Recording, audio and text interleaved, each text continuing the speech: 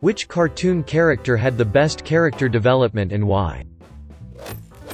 Some of the original Magic School Bus kids were pretty well developed. The reason Carlos is a joker is because he doesn't get as much attention at home because of his paraplegic brother. Keisha is more mature because she's being raised by her grandma, which leaves to wonder why her parents are absent. Dead missionaries, dead beats. Phoebe's father is blind, which lead her to be an activist and always looking to help others. Wanda's mom in a herpetologist and an all-around badass. With that, and trying to be an awesome big sister to her baby brother. Wanda herself is quite the tomboy and badass. And so on. In Ben 10, Alien Force, Ben really took the position as leader of the group serious. And every bad thing that happened, he blamed himself. This is a nice contrast to his old self in original Ben 10. In which he was just a cocky, hot-headed, 10-year-old boy who was just still learning about his powers. Ice King started as the stereotypical bad guy and ended up being the hero. Rigby from regular show, he goes from lazy frick that doesn't care about anything to a great guy that truly does care about his friends. Enzo Matrix from Reboot, Ish got real when Mainframe got opened up to the web. Aside from the gong in Avatar, I'm going to say Hiccup from How to Train Your Dragon. He went from this unconfident little kid who was struggling to find his place in society to a brilliant leader who forged his own path. The character arcs in Samurai Champloo are very well written. They each grow into people they wouldn't have been if they hadn't teamed up. Currently rewatching Lilo and Stitch, and I wanna toss in Stitch. Sure, he became more of a mascot to sell toys. But the movie does a great job showcasing his change from a being solely bent on destruction to an essential part of Lilo and Nani's family. Edit. God damn it, just got to the part where he realizes that he is the cause of the destruction of Lilo and Nani's family and he leaves. Son of a bitch, why am I more sentimental now than when I was a child? Faye Valentine. If your heart didn't shatter into a million pieces for her during the VHS tape scene or the stick-drawn bed or when she's pleading with Spike not to leave, then I don't know what to say. Philip J. Fry. Both Woody and Buzz from Toy Story. Especially the first one. Woody goes from being Andy's favorite to playing second fiddle early on. And has a really big shock to his system. Then he goes on a redemption arc where he gets rid of his jealousy. Buzz goes from believing he's the real Buzz Lightyear, to having reality crash down on him, and then overcomes his depression when he finds his new purpose, to bring kids joy. Over the Garden Wall had so many amazing character developments, and lots of twists and turns. Flynn Rider in Tangled. All the characters from As Told by Ginger. They probably had the most realistic growth seen in a kid's cartoon. Plus they changed clothes daily and sometimes repeated parts of outfits, which was a nice touch. Pacifica Northwest from Gravity Falls. Started off as a snobby rich girl before mellowing and almost stopping the apocalypse. I Really Love Simba. Goes from a spoiled kid to wanting to be brave to impress his dad to experiencing unbelievable trauma and guilt to repressing it all as a carefree young adult to finally accepting his destiny as king.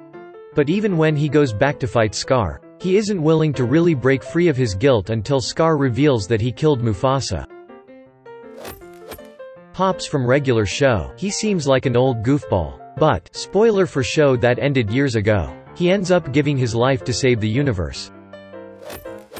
The Elric brothers from Full Metal Alchemist. Edit. Spelling. It's been a while since watching it. I have watched both FMA and FMAB, both good in their own way.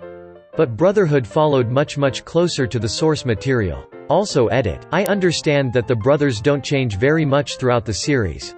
But their story develops significantly, is fleshed out, with a rich history, backstory, and through the way we see them interact with other characters. I would argue this is where we observe change in the brothers. In the maturation of their relationships. Both with L.T. Armstrong and their childhood trainer, Guardian are good examples. Our knowledge, perception of what exactly has transpired changes significantly through the series' development. Vegeta. He went from a villain to reluctant hero, rival to Goku to husband and father. Then he had his redemption in the Buu saga. Raven from Teen Titans. She grew up thinking that destiny was an unchangeable reality, succumbing to the threats of her father, and living a life full of anxiety and isolation because of her fears. Before dying, she had the hope that she was wrong about everything and gave each of her friends a portion of her soul to survive the brought-forth apocalypse, granting them the chance they needed to survive and fight a bit longer. After all was said and done, and after it had cost her her very own life, she finally understood that her destiny was what she chose for it to be and not what others told her it was. Though she failed the first time, she was given a second chance to change it all and took it. Having grown from that experience, she came back stronger, more balanced, and more trusting in those who loved her, chose who truly was her family, and ended up saving her world from her father. Truly a great metaphor for life's choices, free will, and the dooming feeling of a predestined life. A great arc for a great character. Edit. For those asking, Raven sacrifices herself in the first episode of the 3-part finale to Season 4 called The End.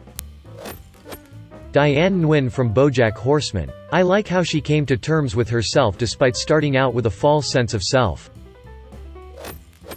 Grunkle Stan from Gravity Falls. That whole show had great characters, but Stan had the most interesting ups and downs. Eva from WALL-E. Damn, when she tried to wake up dead, WALL-E broke my heart.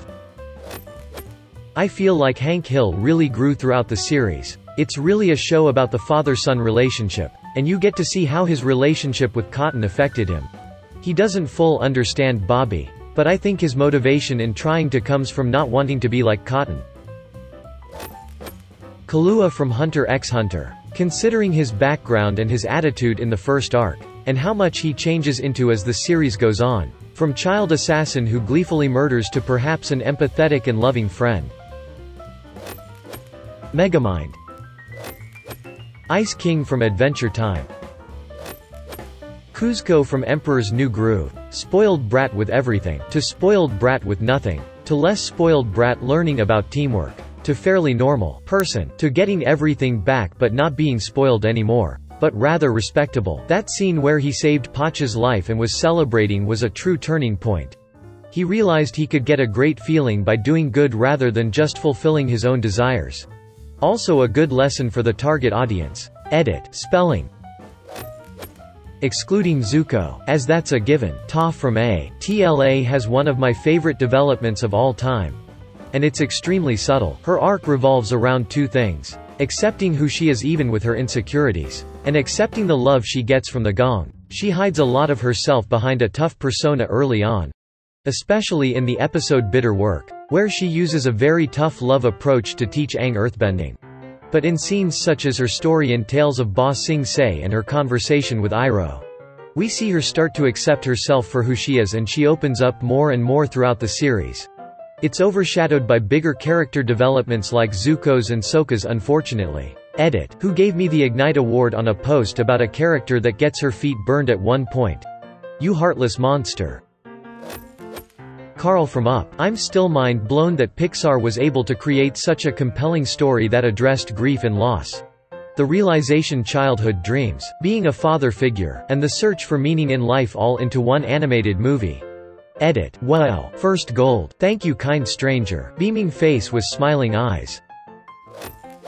Ashoka Tano from Clone Wars. What a great series. Zuko and Katara from Atla. Though Zuko has very well-known character arc, Katara grows so much throughout the show. She meets the guy who killed her mother. She learnt bloodbending and so many more experiences. She grows from a mere child to a strong young woman. It is very interesting to watch so many characters grow in the same show throughout the story. Philip J. Fry from Futurama. I know it's a comedy show, but the most heartbreaking moments involve Fry and just how much he means to everyone or how much he does to help. I am only just realizing his growth as a character as I grow older too. A down in the dumps, not so smart pizza delivery boy who is catapulted into a new life, and what does he do? Forgives his brother and appreciates his nephew. Is best friends and roommates with a robot who has almost as many problems as he does. Was the first kind person to Leela and was ready to die for her on multiple occasions.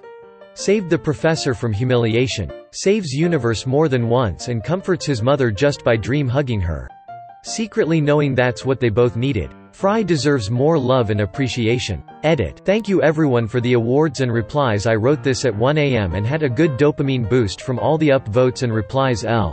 My first silver award was from a comment on R. Futurama. Do all these awards feel like they come from the right place and right time? Maybe I'll go buy some poplars. Bam.